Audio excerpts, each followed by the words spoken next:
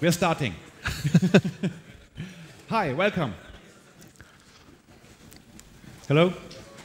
Ah, there we go.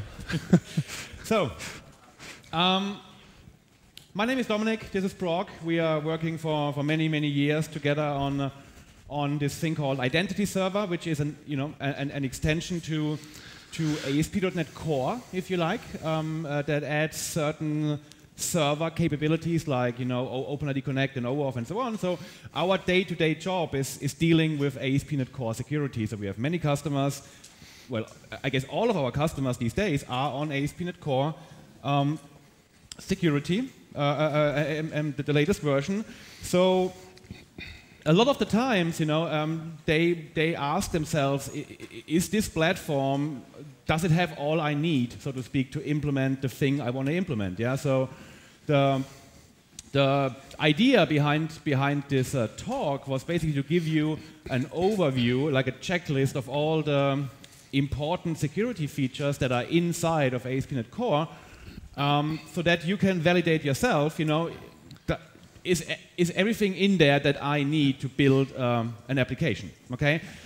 You can imagine it's a lot of material, so we just did a 2-day workshop just on some of the aspects of ASP.NET Core security, so in 60 minutes, really, it's really an overview. Don't expect that we can go into any area in too much detail, yeah? That's why I added a couple of references on the slides for you that you can go afterwards, go learn more. Okay, like more reading material, more samples, and so on. So basically, the idea is I uploaded the slide deck to here.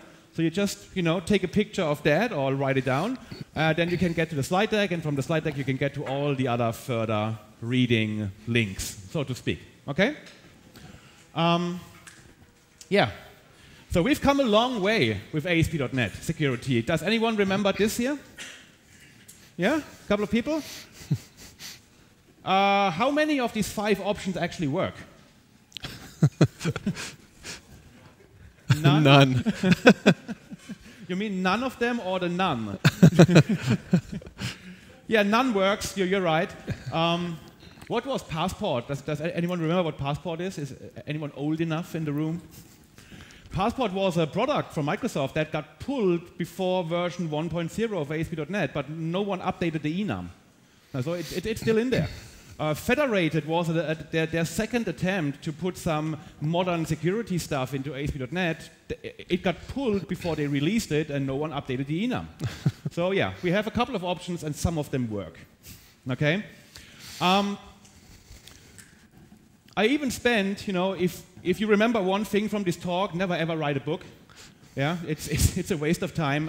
I even spent like 14 months of my life documenting all of these things in ASP.NET. I think 4 weeks after this book got released, there was ASP.NET 3.0. So, pretty much. Did anyone read this book in the room? Did anyone? No, that's what I thought. Yeah. I didn't think that one of the 3 people were here today. Yeah. So, but actually, that was one of the first projects we worked together on. Brock was a reviewer of that book, and anyways, that's all gone. So yeah, so this is basically our starting point. Yeah, that's the type of architecture that many people build these days, right? We have front ends, we have back ends, we have back ends for back ends, and you have some security requirements there. We have multiple front-end types and technologies, and the users need to be able to authenticate to our backends, and that might be JavaScript and native applications and web applications and server-to-server style communication and so on. That's one thing. We often have call patterns where someone calls the service, but maybe also where the service delegates the identity to the next hop in the system. Typically, you have something called an identity provider, which abstracts away all of the authentication needs so that regardless how this user comes into your system, it's always the same user, and you don't have to implement all of the, these variations in multiple places.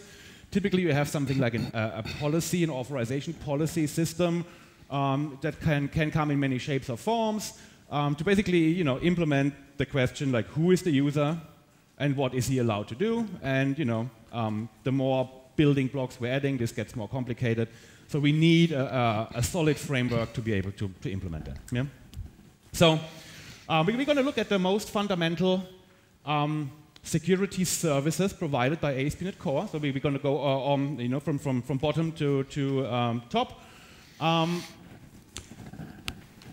Not a lot has changed, to be honest, in the last year or so in security, which is a good thing, right? Because all the years before, Microsoft changed their stuff on a yearly basis, and breaking changes. For the last year, I think it was stable, which I think is a good thing in security. But you all know that 3.0 is coming out soon, so it's their chance again to break stuff. Yeah? And I'm going to point out some of the things that are coming in the next version. Okay. Again, all of the samples that Brock's going to show, they are available on GitHub using this URL. Okay, let's get started. So first thing, hosting. Okay, so before we even think about running our application or designing our application, you want to host it somehow. Microsoft has this new web server called Kestrel. It's not that new anymore, right? It's a couple of years old now. But in web server years, it's pretty young. Okay, so when they first released that, the recommendation was don't use Kestrel on the internet. Yeah, it's it's very new. We don't know yet how good it really is from a security point of view. So they said like the only supported configuration of Kestrel is that you have a reverse proxy in front of it, that something that is proven, battle tested, like Nginx or Apache or IIS, something like this. And then this basically takes the traffic from the outside world and then forwards the traffic to Kestrel and the way back. Starting with version 2, they actually did a lot of penetration testing on Kestrel, got in many companies, and they were all pretty happy that they finally can test a new web server, because who writes new web servers these days? And starting with version 2, it's now a completely supported configuration, so to speak, to have Kestrel running on the edge. But I think I wouldn't do it. Okay? I still think it's a very new web server, and attackers are very creative, and I don't. Would you do it? You're not ready yet. I'm too old, maybe? No. Well, maybe they're not ready yet.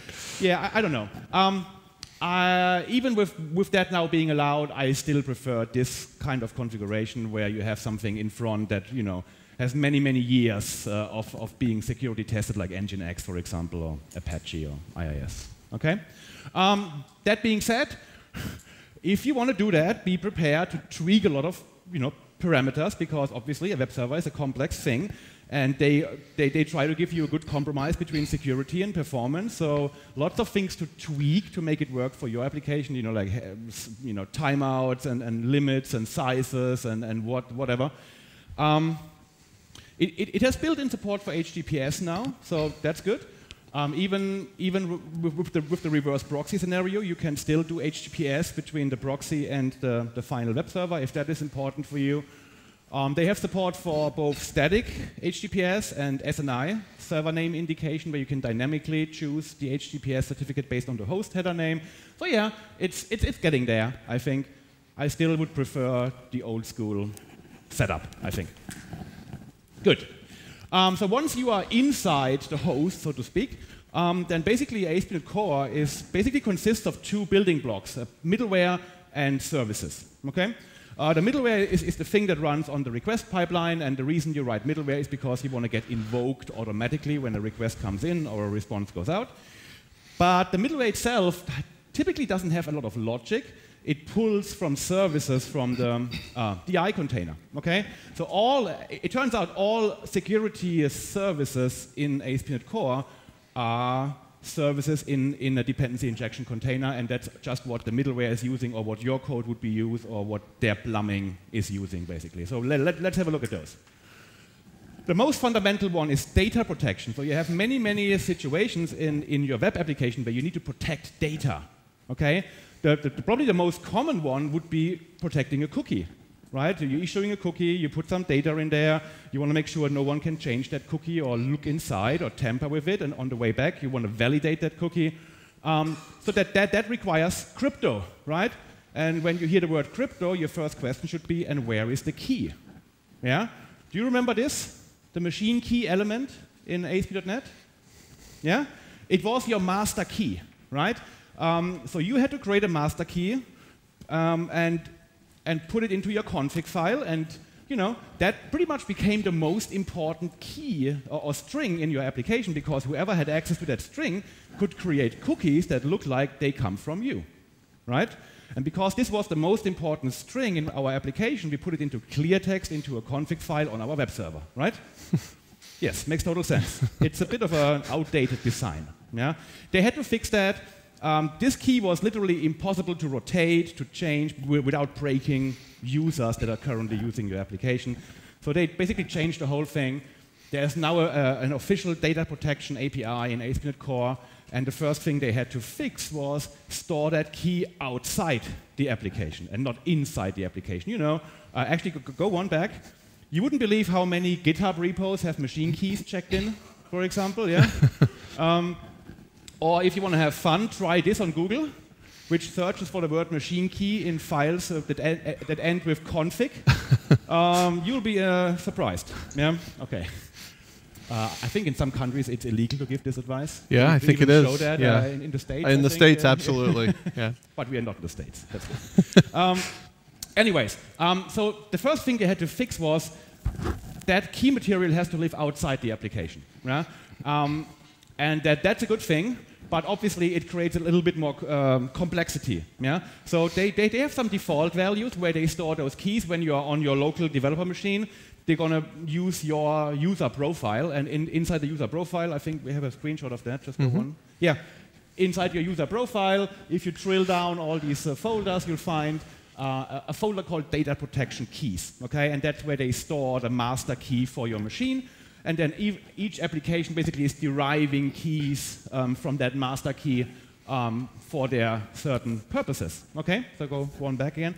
Now, this is all fine for local development scenarios, but once you deploy the application to the server, you have to make up your mind, where do I want to store my keys? Okay? Obviously, Microsoft being Microsoft, yeah, when you deploy to Azure, right, there's some magic pixie dust they can put over your deployment, and it just, they take care of it in the background, yeah? But if you have any sort of load balanced or redundant deployment that you're doing yourself, you have to find a shared location to store these keys, right? It could be a file share, could be a database, could be Redis, could be whatever, right? It's extensible. Why am I mentioning that to you? Because we have many customers that weren't aware of this, because this API is, for most parts, invisible, right? It just works. Yeah? It does its job behind the scenes, and as every good security API should be, it should be not getting in the way. Okay?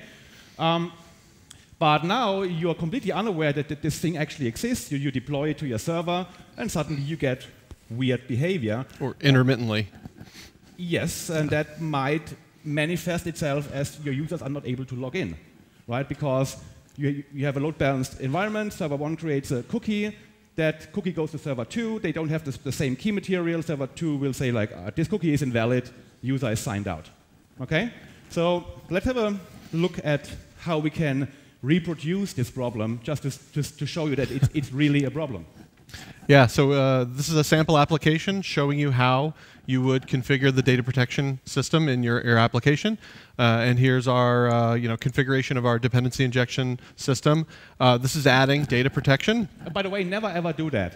What we are doing here, because we are just storing the keys in the current directory, and that's just for demonstration purposes. Please don't do that. Yeah. Okay? Yeah. So this is the big one that you want to know about, is deciding where to put the keys on your system. So I have a lot of customers that do AWS deployment, and they have to configure this in their application. So one of the built-in functions for Microsoft is to put them somewhere in your file system. So we're just putting them in the current directory, and I don't know if you can see here, but we don't have any key text files right now in the current directory. Okay?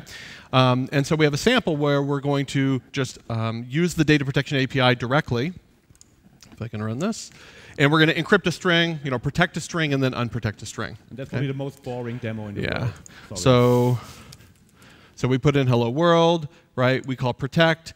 This is just our MVC controller using the data protection API directly. So you can use this yourselves. And we're getting our protected string here. Okay, so that's very much like what Microsoft would do with their cookies internally. So over here now in my file system, notice I have a new file, key-some-gwid.xml. So this was dynamically created the first time that a key needed to be used to do data protection. They put it in the location we told it, which is in production, not here. You shouldn't be doing it here. And they have some information in here about the key. One of them is about the creation date. And they have this notion of an activation date. So the idea is they create these keys, and they're good for, or they're being used for 90 days. And the interesting thing is then after 90 days, they actually create another key. So internally, they do key rotation, which is kind of a good practice when you have key material. They still keep the old ones to unprotect old, data that was protected with the old ones, but new data will be protected with the new keys. Okay? So you'll actually accumulate several keys over time. And this is actually then being protected with some local crypto, so that if you steal the file, that nobody will be able to then have the keys. So let's lose our keys. Okay, so let's imagine you do in fact lose your keys. So we'll delete this file. Okay, I'm going to shut down my web server. Where's my web server? Oh, I'm in the console. Okay, I'm shutting it down because it had cached the key in memory. All right, so I want to reboot or active as if it's another server. Okay, and I'll go back over here and now try to unprotect. Okay, and it is unable to unprotect the data because the key that it was protected with is now gone. Okay, so if you're seeing these exceptions in your log files, that's exactly the problem you're hitting, that for some reason your servers are not synchronized in terms of the keys. Yeah. Okay? And it's that the worst day to figure out this problem is on production, on deployment day. Yeah. Okay, so you have to plan ahead for that. Just briefly, this is the interface that you could use, again, directly if you wanted to from your application. And you create this protector, and the APIs are dirt simple. Right? Protect, unprotect. You don't have to worry about crypto or key material. Okay. Cool. Yeah, next one. Where is this used? Cookies is probably the most common one. That anti-forgery tokens. It's used there as well. When you're doing OAuth and OpenID Connect, there's this state parameter that needs to be protected. They're using it for that as well. If you're doing Razor pages, you might know the temp data attribute. That's used here as well. And as Brock just showed, you can use it yourself as well. And it's a very useful API when you want to transport data from one page to another, and you want to make sure nobody can change the data and so on. Yeah, and then you protect it and send it over query string or whatever, or a form post, and then on the receiving end, you unprotect it again and can make sure nobody has tampered your data. Okay? Cool. So once that base infrastructure is in place, we can now move one level up, which is the authentication system. And that's probably the biggest subsystem in security terms. And you've seen that enum, right? Authentication mode equals something, yeah? That we've come a long way from that system to here.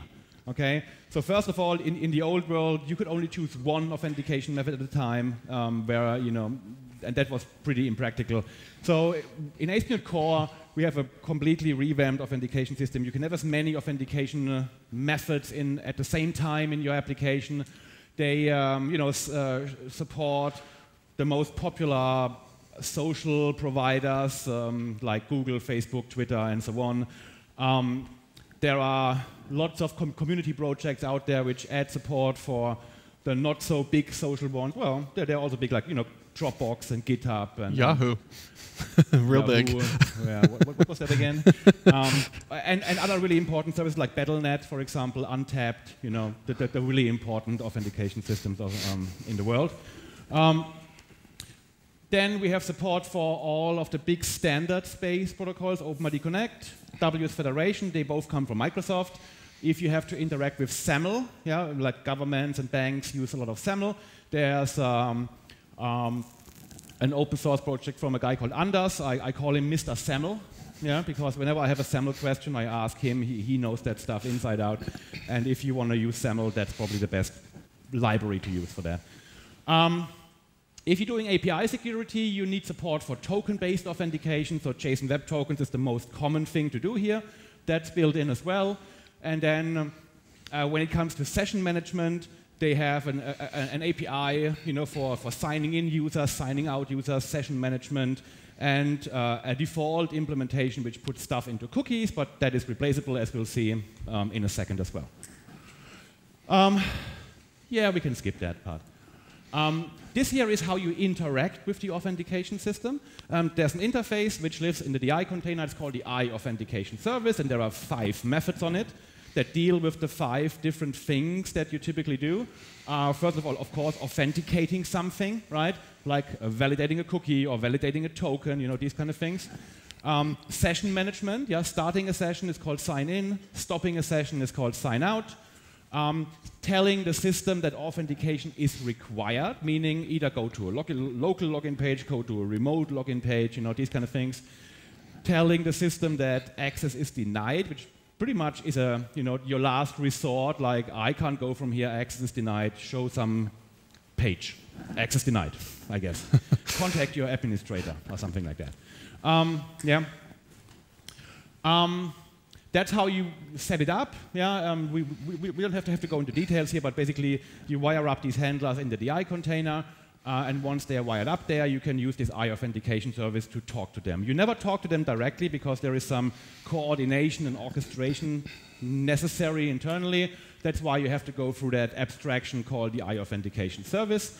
Another thing I should just briefly mention, they have built-in support for same-site cookies, which is a new feature in browsers, which is very useful for making your cookies more secure. Read up on that if you care about these things, but the main point here is you get same-site by default now because all of the cookies are now set to same-site lags, which is, not the most securest setting, but the most compatible setting, and gives you some good extra security. Session management is interesting, right? You want to log in a user to your system and sign him out again. That's how you do that. Basically, you call the sign-in method on this authentication service. It's all based on claims now, right? So that's how you model the identity of the user by basically creating some claims like name and subject ID and first name, email address, whatever you want to model, basically. And then you pass that claims principle to the session handler, and it will basically serialize it into a data structure, typically a cookie. Yeah? They also have support for metadata in the session. Don't confuse that with their session feature. It's the same name, I guess, but it's more for like security-related information, something you want to hard couple with the login of a user. So maybe you have some access token that you want to use to call an API on behalf of that user, and that should be associated with that user. So yeah, it's maybe an option at least to store it inside of the authentication session of the user, so they belong together, so to speak. Yeah? Okay. And I'm going to show you a demo in a second that brings all of these things together, like a bigger demo, or Brock will show it. There are many things you can do to customize the session management as well. So for example, there are events that get invoked, like for example, whenever a cookie comes into your system, gives you a chance to run some code and say like, okay, this cookie is valid, but is this user still valid in the database, or has he been disabled in the meantime, for example? Do I need to invalidate that cookie, for example? It gives you access to the sign-out workflow. So if at sign-out time you want to clean up data, for example, delete cache entries, whatever, that can be done. The actual implementation of the session mechanism is also pluggable. By default, Microsoft just stores everything in the cookie. That's probably not the best idea, especially when you start making use of that feature, because cookies have certain size restrictions, right? Especially when you use browsers like Safari, they have very tight limits on cookie sizes. But the point is, you can plug in other persistence mechanisms like a database or a cache, so that the cookies stay small, and you also get this revocation feature. So all you need to do is to invalidate a cookie or a session rather, is to delete it from a cache, and then the user is signed out. Nice, clean feature. Okay. External authentication means that we don't do our own authentication, but use some external provider for that, like Google or Azure AD or what have you. They have built-in support for that as well, of course. Yeah. It's called a remote authentication handler, and they know basically how to send the user to this external system, and they know how to process whatever comes back from that external system to validate who the user is. You know? We'll see that in a second. And the last point about about authentication is APIs, right? So if you want to secure APIs, they also have a handler for that. It's called the JSON Web Token handler. And the job of this handler is to, look at incoming requests, validate the tokens, and turn them into claims. One thing is missing. If you care about these things, there's a spec called RFC 7622, which is token introspection, meaning it's not a JSON Web Token, it's some other token type, and there's an endpoint on the network that can validate it instead of yourself. We provided that handler. It's on GitHub. So if you need that, you can plug that in as a replacement for this. This also works very well. So we have one demo that brings all of these things together. It's a lot of information, but as I said, it's basically for giving you an overview. But this sample here basically takes all of the things I just talked about and turns them into one coherent thing. Yeah, what we have here is an MVC application, and the idea is that this MVC application is going to log a user in, and it's going to use an external authentication system using OpenID Connect. Once we get back the authenticated user, we will establish a local session with the cookie. And then this application wants to call a web API on behalf of that user. So we have another project over here, which is running a web API. So over here, this separate API project is also, of course, wanting to authenticate calls. So it does token-based authentication, expecting a JSON Web Token. Okay? So this API project, let me run that just to get it up and running. Okay? We now have our, so over here in this application, we're going to be wiring OpenID Connect. There's another important part of this is when an application is calling web APIs, you have this token and this lifetime management that you have to deal with this token. So we have a nice little sample here that's going to help that. So let me just run this to get logged in first and show you first what we get back, and then we'll deal with calling our API. So here's the MVC app. I'll trigger my secure page. This just has an authorize attribute on the application. Actually, let me show that as well. I think up here we have a global authorize. We'll talk more about that when we talk about the policy system, but the entire application requires an authenticated user.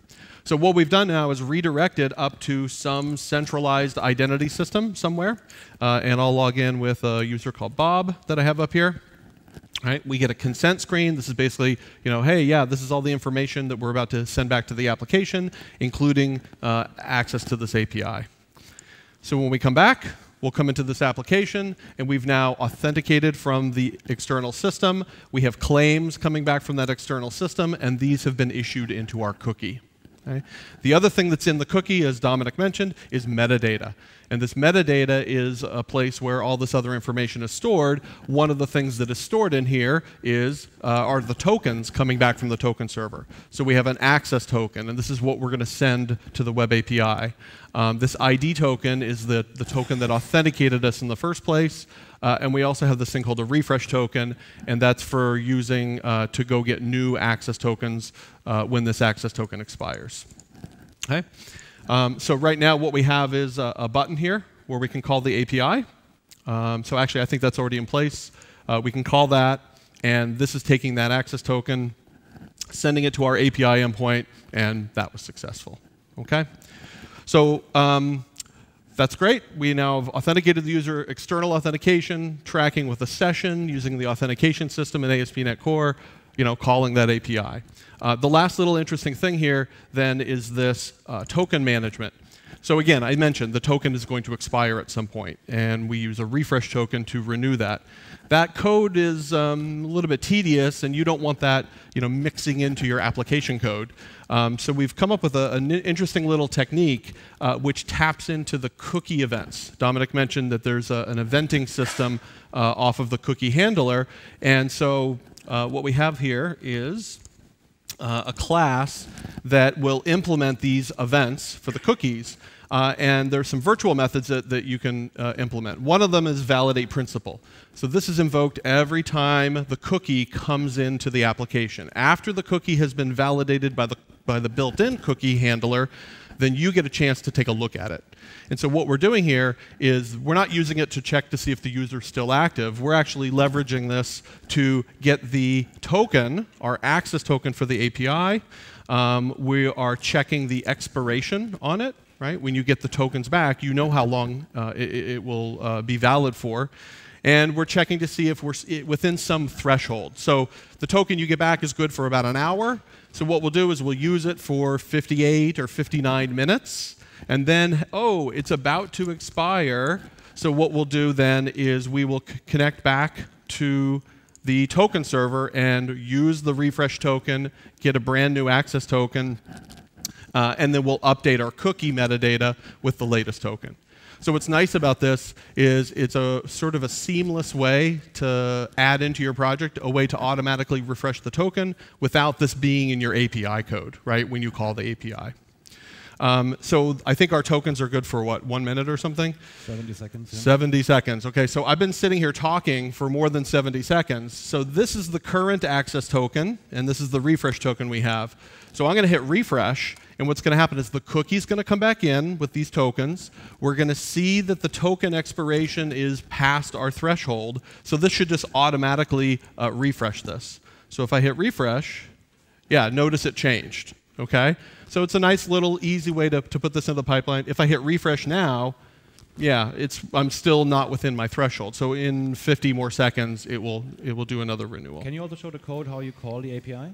Oh, yes. Just to show that this is really free of all of these details yet. Right. So when you call the API, right, you need the token. So there's a helper provided to read the access token out of the metadata in the cookie. We are getting a HTTP client to connect to the web API. We can use this little helper method to set the access token as the authorization header, right, using the bearer scheme, and we just call the API. So the point is, this is pretty simple code with calling the API and not worrying about token management. Okay? One more thing is that at sign-out time as well, that's another event that you can handle on the cookie events, which is, hey, the user's signing out. So the kind of the good, proper cleanup is to go and get your refresh token, and if I go down here far enough, we will revoke it. Okay, the user signed out. That means the refresh token should no longer be valid. So we're, cleaning up the tokens at the token server. Okay, good. All right. Okay, so that's authentication.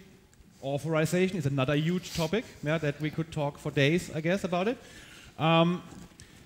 So authorization, Microsoft rewrote the authorization system. Well, actually, there was not much to rewrite, to be honest, because the older versions didn't have a lot. Yeah. But in 18th Core, they have a new authorization system. It's actually two systems, even if they are internally the same, but there are two flavors, if you like, how to use them. One is called policy-based authorization, and the idea is that is the replacement for the old authorize attribute, right? Authorized, there was this authorized attribute where people used it to either say like roles equal something, right? So to enforce certain role memberships. And since we all know that roles are not very useful or don't go far enough, what many people did was they wrote their own authorized attribute, right? To be honest with you, I've done a number of code reviews where people wrote their own authorized attributes and they did it wrong. Because you have to derive from a base class, you have to be aware of what the base class is doing to call the base first or the after, And if you get that wrong, you get subtle security holes in your authorization system. So Microsoft basically removed that feature. You can't write your own authorized attribute anymore. Okay? What you are doing instead is you're creating so-called policies. And policies can be invoked from the authorized attribute. And the policy system is completely extensible, but you can't replace the authorized attribute anymore. Okay? And the whole point of the policy system is that you basically can look at the incoming request, check the properties of the user, and if he fulfills certain requirements, you allow him through, otherwise you access deny. Yeah? There's another system called resource-based authorization, where in addition you can also have a look at the resource that this user is trying to manipulate, like updating a customer or deleting an invoice, these kind of things. Yeah? It's all DI-based again, so it's actually testable now, which wasn't possible with the old system, and that's a good thing for security. Actually, if you want to learn more about that, there's a really good learning resource from the guy that actually is responsible for the authorization API at Microsoft. His name is Barry. You might know him from Twitter. He's swearing a lot. And he wrote like a hands-on workshop, so to speak, how to learn the different aspects of the authorization system. In the next version of HTML core, this will be available as middleware as well. Right now, it's pretty much only used by MVC, the authorization API. But since they want to open more scenarios in the next version, like for microservices and routing outside of MVC, it's going to be an authorization middleware will be available as well. Okay. Do you want to show just a demo of the point system? We'll just go do that. Probably is more exciting than slides. Okay. So this is another sample we have for showing the authorization system. What I have is I'm simply logging in a user, first of all, right? You have to authenticate someone before you can authorize them. Just to show you who our users are, I have just a hard-coded list, and let's say we have Alice and Bob. And so Alice is in the sales department, and she's a senior executive in the sales department. So that's all well and good. And the idea is that in your application, you're going to want various authorizations. So the way you set up using policies is we add the authorization system into the DI, and this provides add policy methods. This is where you create a named policy, which then has the requirements that a user must satisfy. So think of it as kind of like a permission, right? It's the name of something, and I'm expecting this about the user. So the way these policies work is that they are looking at, in this case, the claims on the user. Okay? These are very simple. So an example, it's a sales-only sort of permission. You must be in the sales department. You must be a senior salesperson. Well, you need to be in the sales department and level senior. So these are both must be satisfied for the policy to succeed. And then over here on my test controller, I have various attributes. That's the same authorized attribute, but now when you pass in a string, you're indicating the name of the policy. Okay? So you can do these declaratively using the attribute. Also, as Dominic mentioned, the authorization service is in the DI system. So you can resolve it from the DI system and invoke this programmatically. Right? So you can invoke it within your method to enforce this. This is also a good way to invoke a policy to update your UI and hide and show menus and buttons. If the user's not even allowed, don't show them the button, for example. Okay? So I can just run this quick, and I have something else running. I think I'm going to have to close this. Oh, lucky. Okay. Alice, great. So I'm logged in as Alice, and we have our claims. Okay? So now when I go and invoke that sales only, because Alice is in the sales department, that succeeds, of course. Senior sales, right? She has those two claims, so that one works. That's a different policy. But I have another one, which I didn't show you, but I think it's requiring that you only be an intern, for example. So you're only in the intern status in that particular department. So that one should fail. Okay? And so what's happening under the covers is that the authorize attribute here was calling the challenge or the forbid methods, right? And the forbid is sending us to the access denied page. If you're doing it imperatively, then it's up to you to call forbid if that's what you want, or something else custom. Okay, good. Yeah, and just go back, please, to the startup. Yeah. So what this kind of gives you the impression is now that for being able to use that authorization system, you need everything as a claim, okay, which is wrong. Yeah, just because you have this shiny new hammer, not everything becomes a nail now. But Microsoft provides a couple of pre-built requirements, and they are based on claims, basically. But you can extend that system, so when you scroll down here, you see that there's a custom policy. Yeah, and what this basically is, this policy models is you're only allowed in if you have a job level of manager or I don't know, whatever. Yeah. So what this really is, this method here is just an extension method on this authorization policy builder that under the covers adds a new requirement to the collection. And when we look at the requirement, you see it's just a class that models your domain. Yeah? In that case, it models a job level, so to speak. Yeah? And whenever a policy gets invoked that contains this requirement, at runtime they will look for a handler that can deal with this requirement, which is, in our case, the job level requirement handler, okay? And then they invoke the handle requirement method, and then you can write whatever code you want to check if the user is fulfilling the requirement, yeah? And if you're happy, you call context.succeed on that, which means your requirement succeeded. And if all requirements in the policy agree on success, the policy is a success. Okay? A very deliberate thing here is these handlers live in the DI container. Okay? Which means, in other words, that they can take other dependencies on other things that also live in the DI container. Yeah? So instead of basically modeling everything as a claim, you see this thing is just calling an I organization service that might go to a database or might call an API, can be mocked for testing purposes and so on. So don't be confused that you're not having to model everything now as claims just to use the authorization system, because that would be wrong. Yeah? Claims are good for modeling identity data. They are not very good for modeling permissions. Okay? Yeah. Okay. Yeah, go on. The other part that we don't going to show you because it's just not time for that is called resource-based authorization, as I said. Instead of just looking at the incoming subject, you can also add the notion of an operation to it, like read, write, whatever, and the resource that this operation will try to manipulate. And this way, you can write basically these handlers that take a third parameter that is the actual resource that is being manipulated, and then you can basically implement your authorization logic there. And you can see how to invoke that basically by calling this method here. You pass in the actual object that is being manipulated, you pass in the operation that you are about to do, and the user, and then this custom code can determine if that's allowed or not.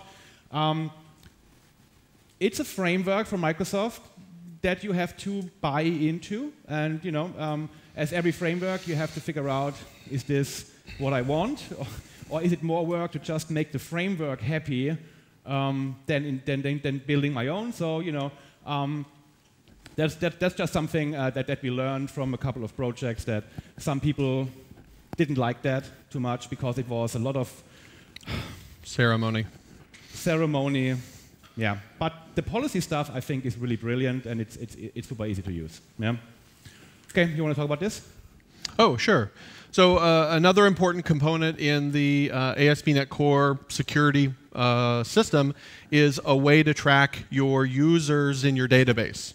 Right? So that's what ASP.NET Identity is. ASP.NET Identity is a framework or a library that provides you a lot of the primitives to do what's necessary to properly manage user accounts. And a lot of that involves passwords, right? Having a password, when you store the password, you have to do hashing on it the right way.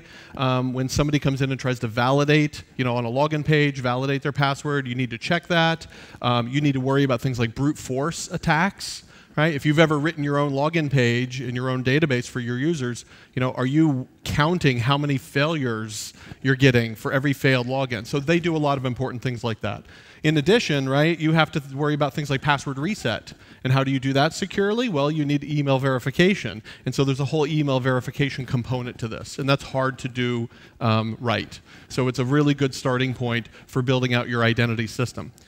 Some other features that they have also is related to multi-factor authentication, and they support things like SMS and authenticator apps, and it's extensible, so you could put in your other type of authenticator systems as well.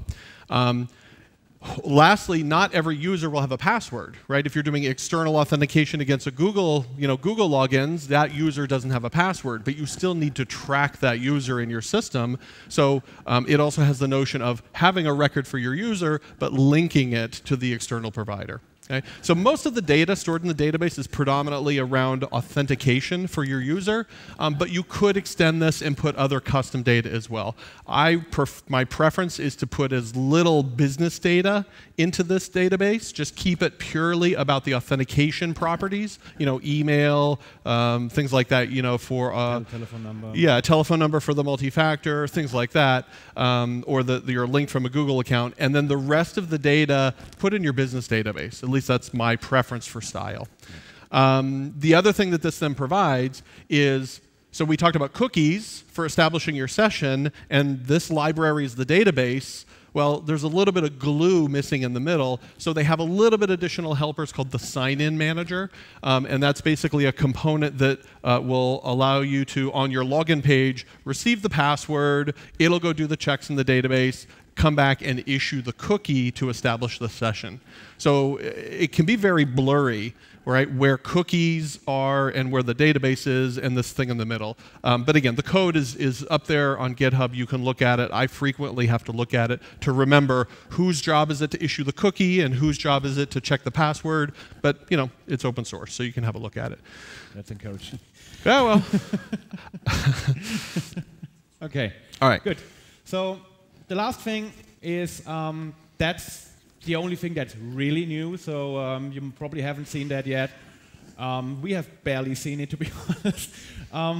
But I told you at the beginning that we are working on this thing called IdentityServer, which adds some missing features to ASP.NET Core. So Microsoft implemented all of the things that you need to have for consuming tokens, like the OpenID Connect handler and the JSON Web Token handler. But they were always missing a good feature or a good mechanism to issue these tokens. Okay, they had several tries. They tried to solve the problem themselves, and it got. They didn't maintain it in the end because they thought it's actually hard to do it the right way. So, so on one hand we had this thing called IdentityServer. On the other hand, they had their own identity management library. Yeah, and kind of, they approached us many years ago, and whatever, a long story, but the short story is that Microsoft now finally, for the next version, ships a little bit of glue that pulls in our identity server, that pulls in their identity management library that Brock just mentioned, and under the covers makes them work together without you having to know all the details, okay? They call it zero config, yeah? And that's, as we all know, zero config is not a reality, at least not in reality, yeah? But it's a good starting point, yeah? So basically the experience will be that there will be templates in Visual Studio. You say file new token secured SPA or something like this, yeah? And then you will get the SPA. They're actually working on an Angular and a React version of that. You will get the SPA, you will get your API, and you will get your identity server in just one project. They will set up everything in so that basically you can press F5, right? That's the F5 experience, as they call it. Yeah. The original plan was to ship that with an update to ASP.NET Core 2.2. To be honest, I'm doubting this will happen because they are all basically working on 3.0 right now. But I actually heard yesterday that in the next preview of 3.0, which will ship by the end of the month, that stuff will be in there. Okay, so they're going to ship now a monthly preview of 3.0, and that stuff will be in there. That's what I've got told, at least, in the next update. Okay.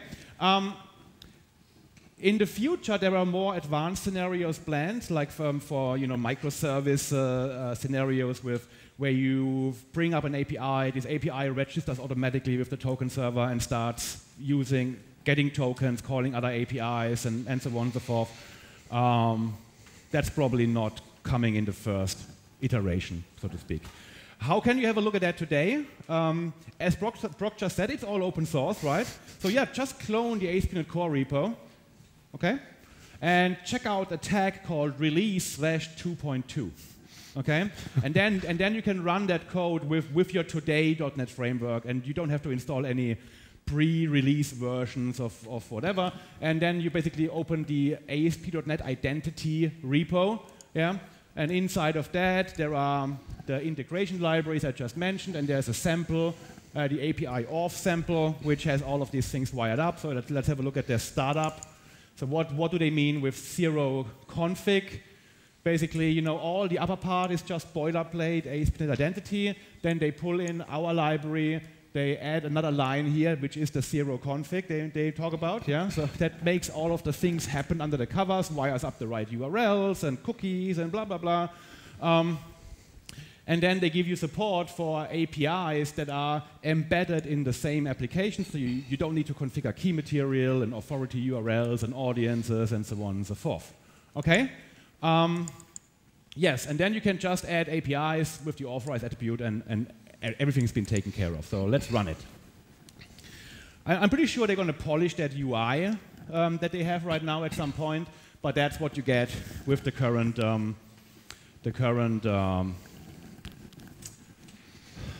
repo. And it's a big solution, apparently, so it takes a bit to run it. Right? So it's completely unspectacular. Okay, so we press the login button, just do that, and it looks like any other ASP.NET Core template, right? It's a login page. But if you have a closer look at the URL here, you can see it's actually a full-blown OpenID Connect request going on under the covers, right? But, yeah, exactly, that's... but, you know, it just looks like any other login page, which I think is the right approach because, you know, again, security should be mostly invisible. Yeah? And then we are logged into the application, we call the API, we get back values, very exciting. But it's all secure. Okay?